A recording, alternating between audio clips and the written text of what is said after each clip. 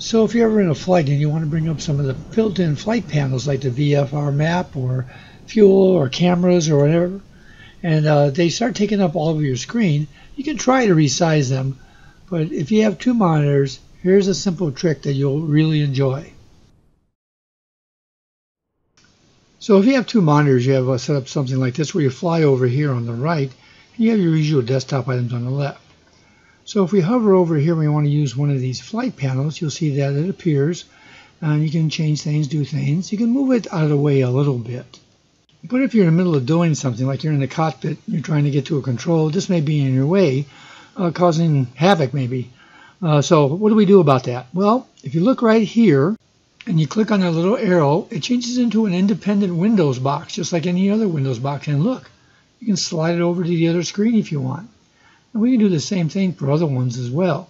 If we bring up this one, and we go ahead and click in the same place, and then all of a sudden it'll change, and we slide it over here, and there you have two or more. And we can continue going back and putting as many as you think you can fit on your second screen, and bring it up. There's your flight map. Click there at the same spot, change it to a regular window, move it over there to your other screen, and you're off and running.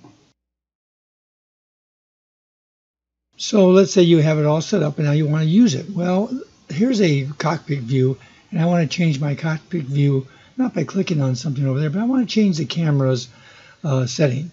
So if I go over here to my left, to that box that we just put over there, and we'll click on a view here. And you'll watch what happens on the right-hand side when we do that. If we change the setting here, it changes internally to the cockpit. And of course that extends to, let's say, the weather. So we go over here to the weather module and we decide we want to change the weather over here to one of my favorites, and that's stormy. We'll go over here and rainy or whatever. And then you see it immediately makes the change over in Flight Simulator. And by the way, when you're done with it and you want to close that particular setting, you go there and you click on the close X, it'll actually change it back to the regular one. You have to click on it again to close it. And we can do that again and again to do all that. You can close that way as well. So there you have it, a nice way to organize your flight panels on a different screen if you have two screens, so they're not cluttering up your actual flight.